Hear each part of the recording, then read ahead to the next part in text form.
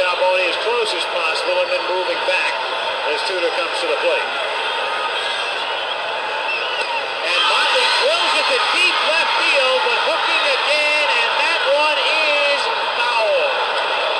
And that one almost went over the top of the foul pole. That was so high.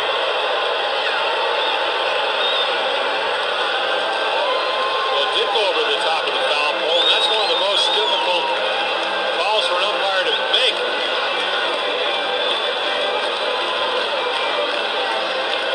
It's this ball about as well as you can hit a ball.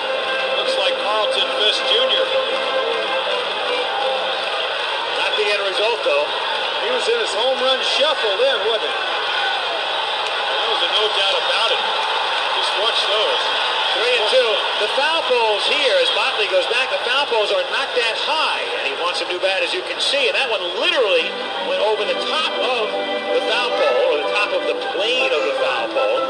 How can you hit a ball that far and that hard and not want the same bat? Yeah. You wonder.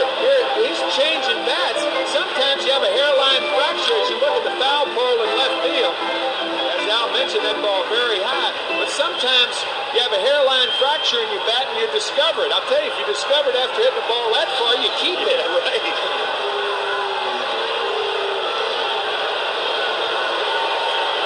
Clark going to the mound to talk about what he was going to do holding Balboni on. 3-2 with one out.